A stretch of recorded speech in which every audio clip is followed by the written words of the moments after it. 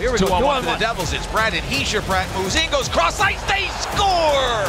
It's Nico Heischer. And with everything that's been said and done in this first period, the Devils lead 2-1. Incredible. I think it's a mindset. I mean, we're in the NHL, so I think execution. I think everybody in here can make tape-to-tape passes, and I think when the execution is not there, that's when we're not in our best. And you got to have that skill, and I think everybody has that skill in here. So at the end, it comes down to the mindset. Plays it off for Brett. Brett skates out in front, feeds it now for Meyer, and he scores! Oh, baby! Timo Meyer has tied the game for New Jersey.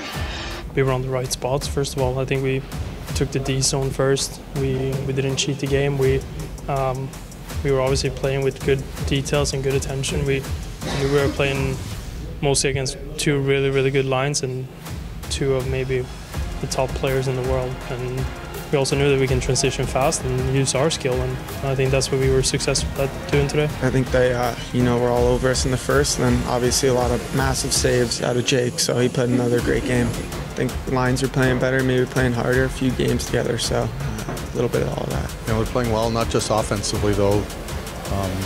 They're playing well defensively, and I like the way our whole team played tonight. I mean, obviously I didn't like, we got outplayed bad in the first period. Hung tough, blocked some shots. Jake made some saves. Then we got our legs under us and played better the last two.